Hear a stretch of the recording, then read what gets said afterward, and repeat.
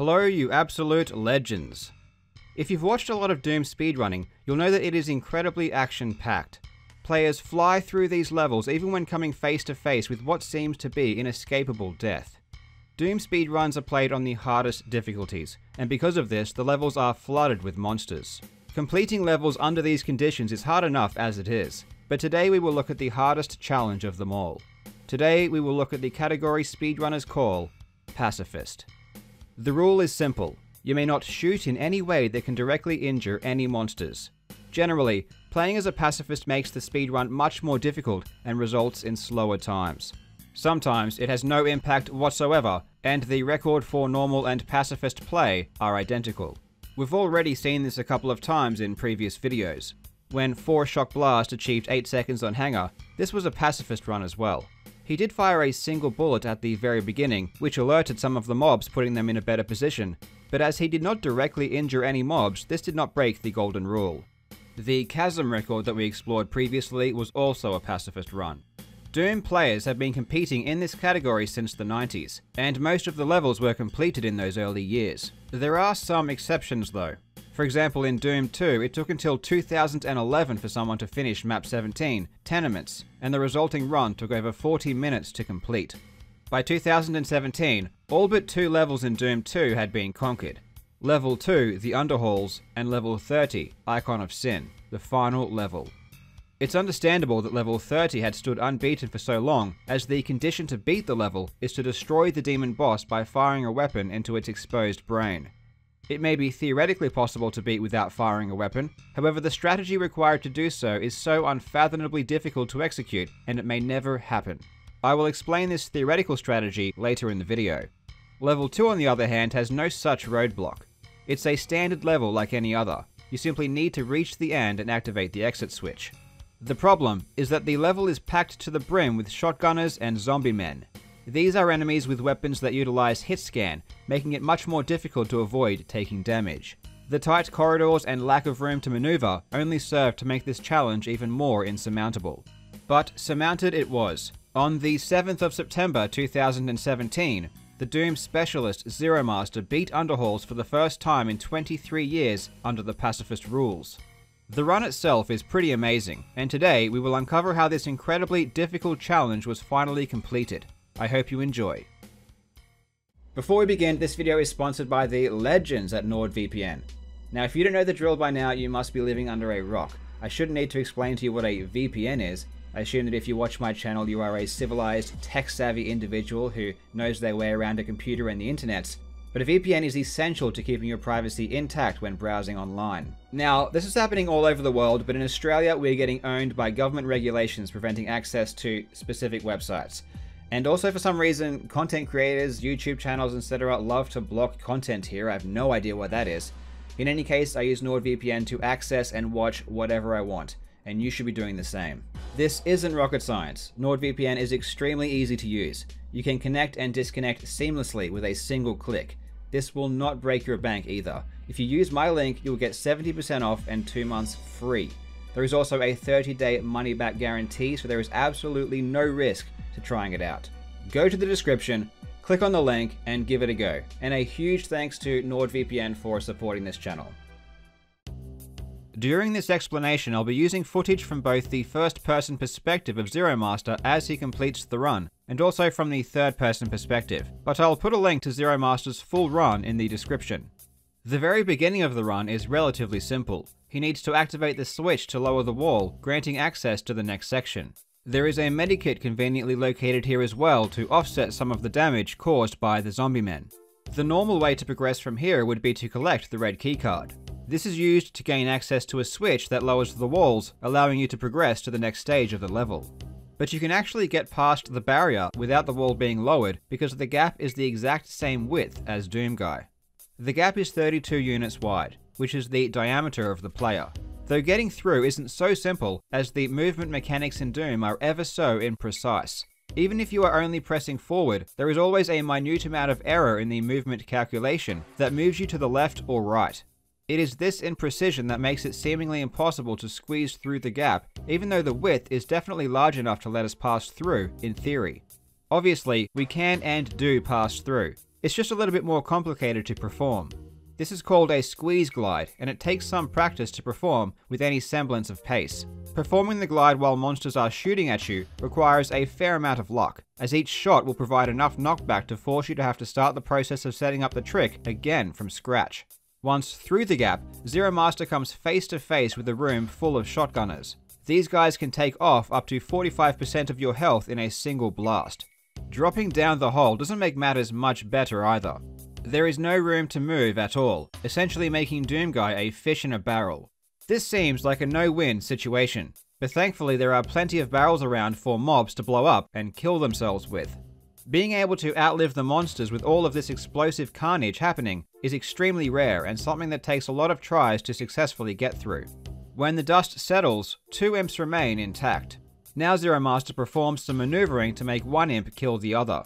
Once only one imp remains, we need to find a way to remove him from the equation in preparation for the next challenge. This can be done by causing the imp to get stuck on the blue keycard door. Zero Master first lures him into the far corner and then runs to the opposite side of the door. The pathfinding of the imp brings it up against the door frame, which blocks its path.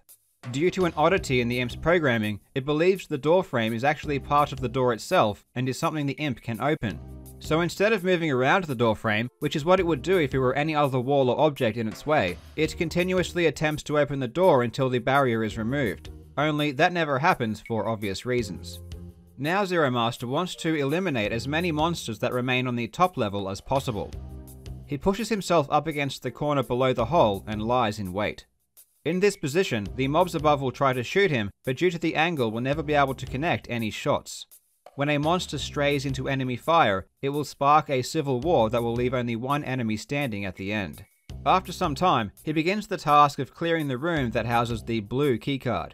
This is another part of the run that requires a ton of luck in order to survive. He opens the door and again uses the enemy's crossfire to spark internal battles. It's important to point out that this particular door cannot be closed once opened, so he needs to be especially careful here. If the imps are in the correct position, they can tank some of the hit scan shots from the shotgunners, but if a direct line forms between us and a shotgun blast, it could be all over in a fraction of a second. Eventually, a single imp remains, which is herded into the other room. After some maneuvering, the 2 imps are lured into the far corner, and Zero Master takes this opportunity to head into the blue keycard room. Another attribute of the door that connects these 2 rooms is that it cannot be opened by monsters, so enemies trapped on the other side can be forgotten about for now. Again, he camps in the corner beneath one of the holes. He doesn't know how many monsters above are left alive, so standing here for a time helps to ensure that the number is reduced as much as possible. While enemies can't shoot him when he is tucked away in the corner, when he moves around in the rooms he becomes a hittable target. So if there are multiple monsters walking around above, it's almost inevitable that he'll take a shot at some point. Keeping that number at 1 makes things a lot more manageable. Between him and the blue keycard lies 2 imps, a shotgunner, and a pink demon. Eventually, he'll have no choice but to face off against them. When the time does come, he inches his way slowly around the corner, alerting the pinky first. This is important because he needs the pinky to be out in front, tanking the damage from the shotgunner. And you can see he is doing his best to keep the pinky between him and the shotgunner at all times. The pink demon eventually becomes tired of being a shield and turns around to take out the shotgunner. It then succumbs from the continuous fireball impacts from the imps. 2 mobs remain, and some precise movement eventually causes one of them to be destroyed by an exploding barrel. While clearing the blue keycard room, Zero Master has taken more damage, being left with only 13% health. One more hit from either a fireball or shotgun blast will likely result in death. During all of the commotion, the remaining imp has taken damage from the shotgunner above and is now trying to kill it from below. This seems to be a good opportunity to lower the monster count further, and he begins trying to move the imp into a position where it can fight with the enemy above. It takes a fair bit of persuasion, but eventually the job gets done. In these lower rooms, 3 imps remain alive, and it's time to herd them into the blue keycard room for safekeeping. The pathfinding of these monsters is really unpredictable, and it's exhaustingly difficult to try and get them to move into the correct position. Remember, a single impact from a fireball will likely result in death, so Shadow Zero has to remain conscious of the location of every imp at all times, and think extremely quickly when fireballs are thrown. Once trapped, it's time to start preparing for the final dash to the end. Between him and the exit lie 3 zombie men and 5 shotgunners. Thankfully, there is a relatively simple strategy to lure them into the room above the hole so they can be killed through infighting. One of the quirks of the stairs outside of the blue keycard door is that the enemies cannot walk down them, so once alerted you can easily move them into the room we need. Zero Master lures them 1 or 2 at a time until eventually they are whittled down. By the end, 1 shotgunner remains in the exit room, but with enough speed we can get to the switch before he takes a shot. With level 2 completed, only 1 level remains unbeaten on Pacifist. Level 30, Icon of Sin. The problem players face here is that the icon is situated in a room that is completely cut off and normally inaccessible. The only way to defeat the icon is to fire a rocket into its exposed brain several times. Given that this is disallowed by pacifist rules, this type of strategy can't be used. The area that we need to shoot through is too small to fit through, as well as being too high to reach, and there is no other way inside. In 2012, the speedrunner Looper devised an outlandish theoretical strategy that would allow you to beat the level without firing any weapons. In 2018, Zero Master was able to create a tool-assisted demonstration of the strategy in action. The tool he used allowed him to manually craft each frame individually so that every input is perfect. The strategy involves waiting for a sufficient number of archviles to be spawned by the boss. The way everything comes together happens pretty fast, so I'll just play the end of the run and then I'll explain what happened after.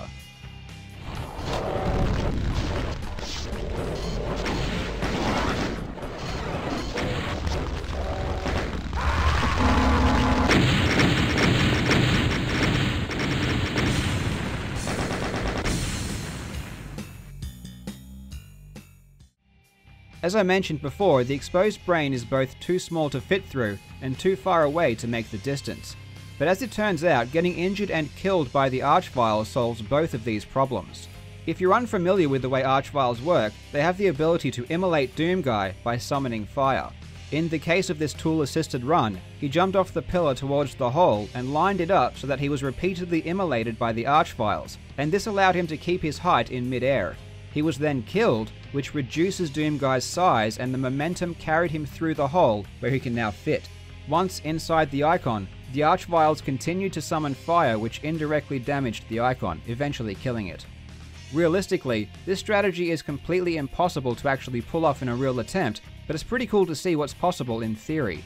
Maybe one day a better method will be discovered. Until then, the Icon of Sin remains the last level to be unbeaten as a pacifist. Thank you so much for watching, you legends. I hope you are having a fantastic day, and I will see you in the next video.